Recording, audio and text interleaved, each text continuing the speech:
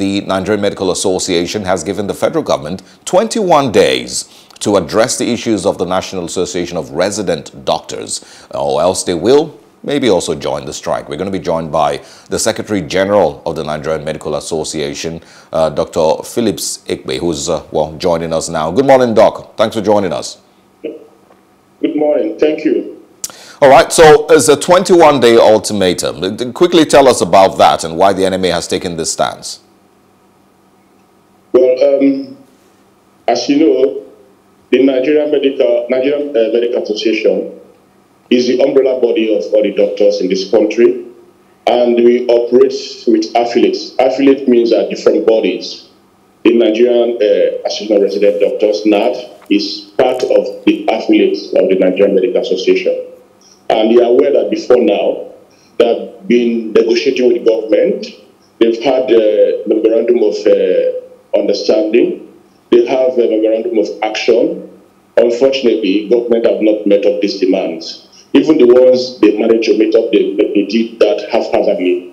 As such, and in all these negotiations, Nigerian Medical Association sent representatives, sent observer, go with them. I particularly have been going with them, and the government did not close its eyes while it was signing these agreements, this memorandum of action. And they usually put timeline when they discuss that, okay, after so time, this is what will be done. But I'm telling you, since almost the beginning of this year, more than 4 or 5 months now, we should not be here. And so looking at it properly, I think the action of NAD is legitimate. Okay. And because of that, we discussed it in our National Executive Council meeting and realized that it is time probably to give the backing to NAD. That look, government, you need to sit up. If you realize the healthcare system in the country is currently in shambles, because NAD is a very vital part of the system, of the healthcare system. If NAD is not working, especially in public institutions, it's the functioning capacity of those public institutions will be less than 30%.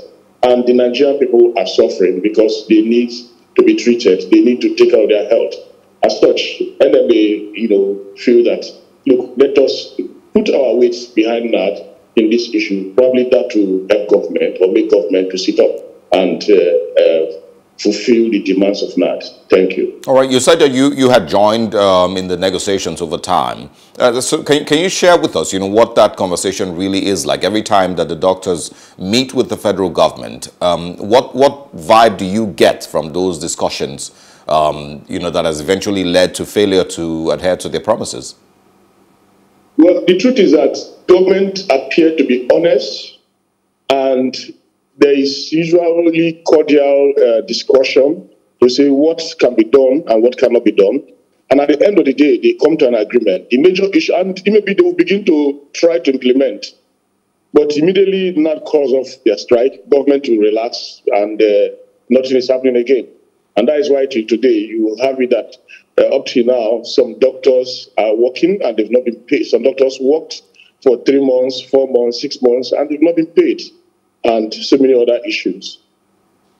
The agreements and, of course, the demands by NARD, what would your response be to people who say that they're probably asking for too much and right now the Nigerian government is pretty tight on funds and cannot necessarily release that amount of money? Would that explanation make sense to you? Nigerian government have not said that they are tight for money, therefore they cannot meet up with demand. No. They even said they have the money and they can meet up with demands. Especially, let's look at the Medical Residency Training Fund. The other ones, the salaries of those workers is already in the budget and that's supposed to be paid. So I don't think there's no time that the Nigerian government said, look, we don't have enough money. Remember that there's COVID-19 allowance that they were supposed to pay. They told NAD, they told N.M.A, we don't have enough money. Let us discuss how to improve the general hazard allowance in the salary structure. And NAD and government and the N.M.A agreed. So it's not about NAD or N.M.A being very difficult or saying that they don't have the money. No. We are working together. We all agreed with government. They knew what they have before they reached those agreements. They made phone calls They reach out to people, and they all agree that this is possible. And so, why are you not doing it? I also believe that government has to put its act together. There are problems with bottleneck and logistics. I mean, you sit down and the Minister of Labour and NAD have agreed on certain issues. Then, by the time it comes to implementation, either by one model or the other, it's not been done, and it's taking too long. I mean, NAD follow. It's not like NAD finished this negotiation and go to sit down. NAD follows it up to see what is going on, and they see that eventually there's stumbling block, especially from the I think there is a stumbling block majorly sometimes from the head of service, that is the head of civil service of the Federation Department, So those are the issues. Okay, and are there things, seeing where we currently stand with this, are there things that the federal government, or you would expect that the federal government will be able to suggest that they can immediately implement? It may not be the whole spectrum of demands from the NARD, but are there things that they maybe can start with, that might make the NARD and the N.M.A, decide, okay, let's handle or, manage what, the government is offering for now, and we can negotiate further?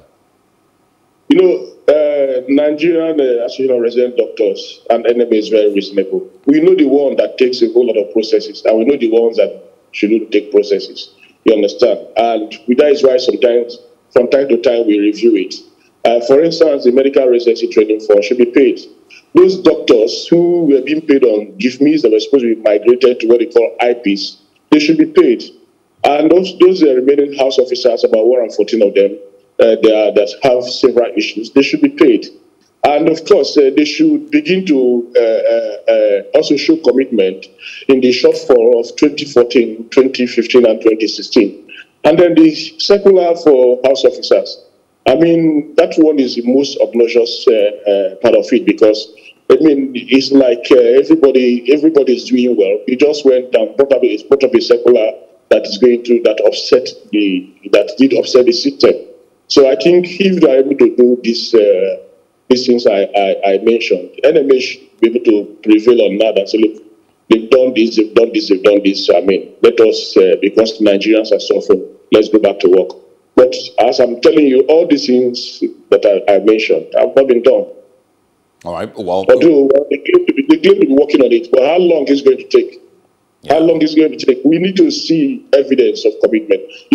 This is not the first time government have been reneging on the agreement, and that is why now there is no trust. Even if, as I am, even if they tell me they're going to pay tomorrow, I won't believe it until I see it. If they tell me they're paying on Wednesday, I won't believe it until I see it. Now, look at it. This strike has been going on for 21 days, and it's not like there are new agreements. This agreement have been signed a long time ago, over 2 months, 3 months. So that means that if now that call off their strike, probably on the 2nd, on the 3rd, on the 4th, up till now, they wouldn't have been able to even fulfill those agreements. They can understand my logic. You understand? This is 2020. Today is what? Today is 30th already. Today is 30th. So this is 4 weeks. And those demands, which, remember, NAD strike started on the 2nd, right? So those demands by now should have been, maybe before even 15th, they should have fulfilled those demands. But unfortunately, even the federal government have not also lived up to its expectation. Always, all the time, you go back to the negotiating table.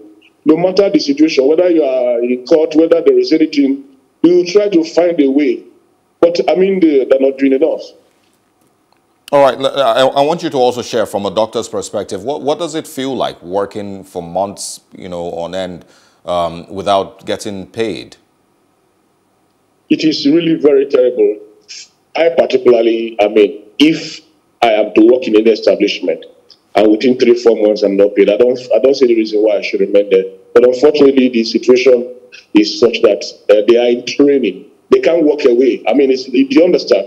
If they could, they will. I somehow begin to walk away. You can see what happened with the interview to Saudi Arabia. They all trooped there, and they're going to take them. And we're going to lose doctors, our hard-earned doctors. It's very, very painful. Many of these doctors can't even pay school fees for their children. They can't even pay their house rent anymore. It's a bad situation for them. At the same time, they are humane. They know that Nigerians are suffering. They wish they can go back to work. They are even appealing to government.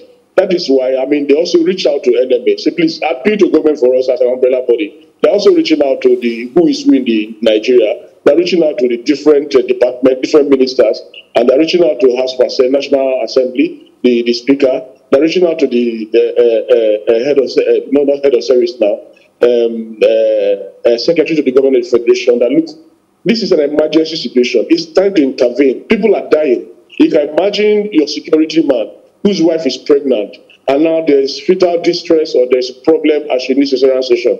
It is only government hospital that they can afford, and now she gets there, things cannot be done. That is the truth. All right, and I also want you to talk about the, I think sometime last week there was news of a court ruling asking the doctors to go back to strike. What's your response to that, and will that be enough to take the doctors back to work? I'm not aware that there is a court ruling asking doctors to go back to call off the strike. What I know is that the court ruling adjourned till 15th of September, and and the court stated they have to hear from the doctors. It's not just hearing from the government; they have to hear from the doctors so that the justice will be served. And that means they gave an ample, latitude for government to renegotiate. So that, I mean, by the time you get back to industrial court, these issues will have been resolved. And it's impossible because the court adjourned to 15th of September. And so it should be possible. Government should be able to sit down with N.M.A, negotiate with N.M.A, and NAD, and then fulfill NAD demands, at least such that they will call off the strike. Nigerians are suffering. I don't know if they understand the burden of what is going on. For those who are negotiating, for some of us, the doctors, we can take care of ourselves, not a problem. But we're talking about Nigerians, the population, the Nigerian people, not the elites. We're talking about people who go to the hospital daily. Nigerian women, maternal mortality is going to increase even with this action. Government have to be sensitive. You mentioned Saudi. I'm going to, also bring in other angles on the, state level. But you mentioned Saudi, and it's some other thing. It's one thing that also made headlines sometime last week. Doctors immigrating to Saudi Arabia. Share with us, why that is happening, and what the working conditions, seem like from people that you might know in Saudi Arabia. A lot more Nigerian doctors looking at the option of leaving. Well, let's look at it this way. I mean, I'm sure you're aware of the health indices in the world and where Nigeria stands. And out of about 191 countries, Nigeria is ranking 187. That is to let you know that our healthcare system is abysmal, not in human resources, but in facilities and a working environment and circumstances for welfare. The doctor is poorly paid. They don't have enough facilities to work. I mean, government, like what is going on now with the strike, with the N.M.A strike, government is not living up to expectation. And of course, the economy is so bad that, even surviving is a problem. Then there are a lot of doctors who are also roaming the street of Nigeria. These needed doctors that government needs to employ, get them employed, that they're not being employed. So that is why they're leaving. And they're leaving to places where the conditions are better. For any doctor that leaves Nigeria to Saudi Arabia, his salary is going to increase by about 10 to 20 times. So you understand that. That is over 1,000 to 2,000% increase. With that, even these salaries are not taxed, and they're not taxed, especially for Saudi Arabia. They are given accommodation, they pay for their vacation, and they're working in a decent environment. Not just that, the pressure on them will be reduced. Here in Nigeria, the doctor to patient ratio is about 1 doctor to 6,000 patients. And that is why that you see that a patient comes in the morning around 8 o'clock, you may not see a doctor till around 4, unless there is an emergency that will now begin to try to assist that patient. These are not very good conditions to work. And so it's the reason why they're all tripping down to Saudi Arabia. Of course, they'll be lonely there, but the doctors are, I can see they're nationalistic, they're patriotic, they want to be in their country and work. And that is why I see that NAD is look at these are the problems. This is why people are leaving. Solve these things and let us, so that people will not leave. But government is not showing good enough commitment, because this is months now and they've not fulfilled the demands of NAD or the negotiation that they signed with NAD, the memorandum of action. So that is it. Dr. Ekpe, would you encourage a doctor in Nigeria to leave? Well, nobody's happy. I mean, at the level I am as Secretary General of the Nigerian Medical Association, it's not just about the way for the doctors, but also about Nigerians. Even if I leave, who is going to treat my mother? Who's going to treat my sister? So it's not like we're encouraging them. But the environment is hostile. It's not good enough, you understand? So that's why we are in this impasse. That's why we are discussing. That's why we're showing this action for government to realize, because it seems they're not even aware. I imagine a situation where you think that, doctors are surplus. Don't get me wrong. At any time, there will always be migration, you understand? Just like as it is in other fields. After all, sometimes that also people migrate to Nigeria to go and give services. But this time around, it's in droves. You remember that the interview at Sheraton Hotel, over 500 doctors. Do you know what that means? Do you know what it means for Nigeria to lose me to another country? I'm a chief consultant of sexual gynecologist. I know the lives I've saved. Even in the night, 1 a.m., I drive down to go and do some kind of surgery to save life, and they are letting me go. That means you don't have value for me. And I'm not only holding you to the jugular. I discussed with you, and I've told you that this is, we agree that really these issues are very important. Government have not said that demand of NAD is illegitimate or illegal. No, they agree. They ensure in our discussion, they own up to it.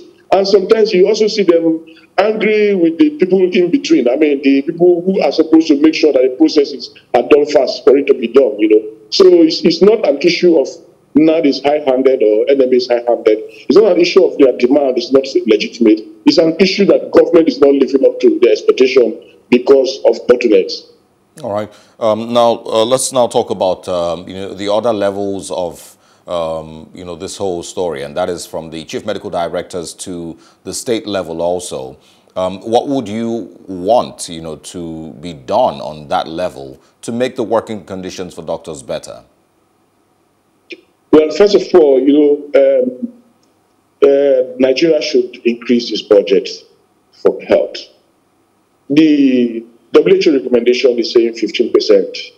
The highest Nigeria has gone is 6%. For this year, it's even 4%. And even at that 4%, it is not totally implemented. If you go to our hospitals, you see that even we don't have enough bed space. The work is so much. They are not even employing enough. You can imagine that, as these doctors are leaving, what is going to happen to all the patients? You see a doctor, I was interacting with a friend who is currently in Saudi. He sees just 4 to 5 patients in a day, and he takes his time. But here, a Nigerian doctor may have to see up to 50 patients in a day. Even at that, he will be exhausted. And Nigerian doctors are very good at doing their best. And then you find out that at one time or the other, there's no equipment that is working enough for them to work with. The facilities are not okay. And then you now add the poor remuneration to it and not meeting up this demand. This demand is not just about salary. It's also about research. It's also about improving the place. So the CMDs also have to do their part, but they are doing their part, but also they need government support because the CMD, they don't act on their own. All right. What happens after 21 days, Dr. Phillips Ekpe? Yes, by 21 days, the National Executive Council of the Nigerian Medical Association will meet and take a decision. Right. Is there any insights as to what that decision might be? Will the N.M.A go on its own, strike? I would like to calm down more on, N.M.A is optimistic that we are still going to meet the government. We are going to discuss with them because it's not about whether strike or no strike or dropping tools or no dropping tools. We don't want to get there. We want the demand of NAD to be fulfilled. And that is why we are pushing. Even as of yesterday, if you look at my eyes very well, I've not really slept, either because of one meeting or the other, trying to make sure to put pressure that, look, get this thing done. And 21 days is a long time. If government will say, in a week's time, this and this will be happening, then I believe that we may not really get to that 21 days. So I think we shouldn't even be discussing 21 days. We should be discussing how to fulfill that demand. I'm telling you, even on I think it's Saturday in the night, there were meetings of different persons in government functionaries. But I think that government have to break some protocols. You understand? It's an emergency situation. They shouldn't wait. They shouldn't be the normal file movement from Ministry of Health, to Head of Service, to Budget, to IPs, and back to Attorney General, to Finance, and back on the rest of them. Or even if they have to do that, it should be brisk, there should be brevity, so that we pass the stage. One of the things that has been mentioned over time is the hazard allowance for doctors, which they have, asked that it should be improved on. Can you share with us, what type of hazards doctors have to deal with at their workplace every day? Oh, it is very, very many.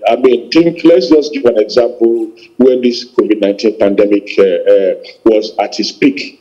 While people were isolating at home, doctors were there at the forefront working, exposing themselves. We lost quite some doctors. Even now we tell you, we lost quite some doctors. I can tell you there are some people that I know that I cried today that we lost. Quite a lot of them, personal friends. So that is one major hazard. With this, because there is pandemic, I get to know it. How about tuberculosis? How about hepatitis B? How many? Just too many. How about HIV? There's so many hazards that doctors go through. How about accident on the road? I told you just now that sometimes 1 a.m. they have to call me. There was one day I was driving back from the Nigerian hospital. I missed the road. You understand? There was no light on the road.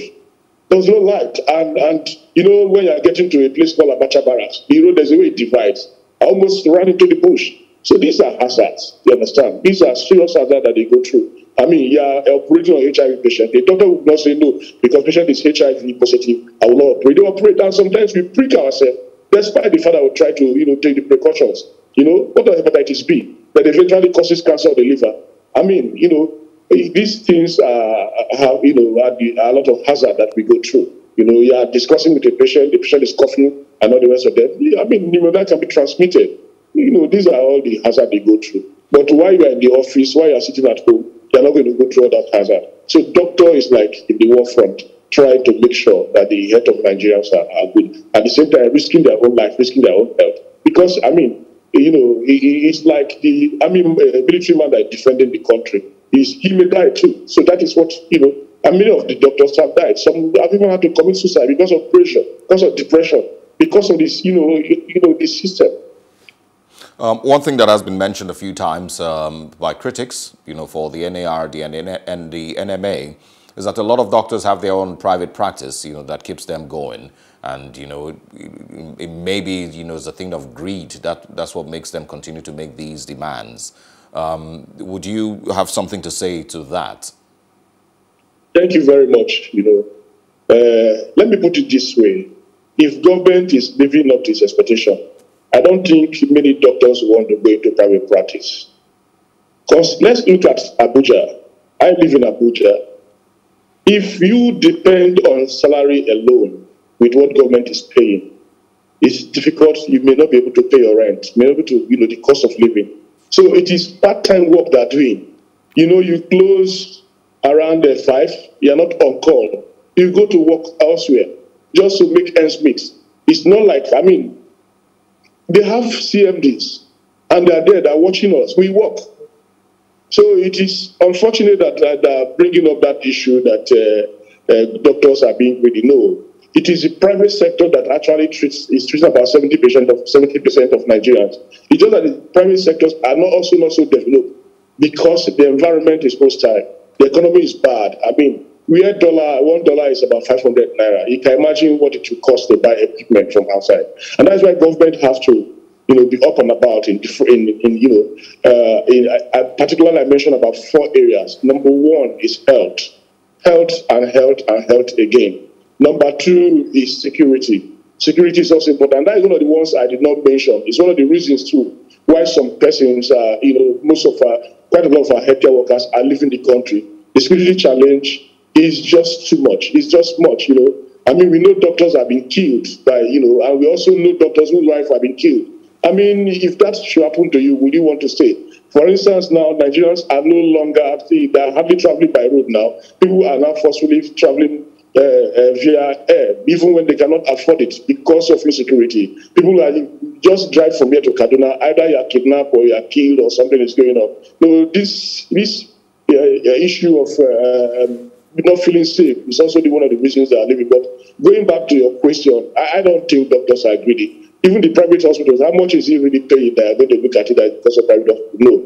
I mean, government hospital should just, is what the doctors working there, how many of them are actually working in a private hospital? They only do part-time. I assure you, they only do part-time. They're always there at work. I mean, go to National Hospital if without this strike, you see the doctors at their workplaces. Go to the University of Lagos Hospital, go to Lasut. I mean, you see them working. I mean, we have sent patients there, and you see them working. So I don't think it is true that because the issue is about private practice. In short, the doctors in government are augmenting the private practice because government doesn't even have enough facility to even handle the Nigerian patient. They don't. If that sometimes a patient comes to maybe an hospital, you find out the bed is full. You refer to another hospital, the bed is full. Refer to another hospital, the bed is full. You end up landing in the private hospital that is not even affordable. Government have to be serious on health insurance. It should be mandatory. I mean, only about less than 5% of Nigerians, even who are in government are even covered. You understand? In a population of 200 million persons. Look, that is the way to go. Health insurance. With health insurance, all right, Dr. there will be adequate. All right, Secretary General, Nigerian Medical Association, Dr. Phillips Ekpe, thank you so much for your time. Thanks for speaking with us. We wish you a great Monday ahead. Thank you. Thank you. All right, from challenges in the health sector, we'll move to challenges in the power sector. We're going to be speaking next on the Nigerian Electricity Regulatory Commission and, of course, its supposed message to increase electricity tariffs from the 1st of September. That comes up next after this short break.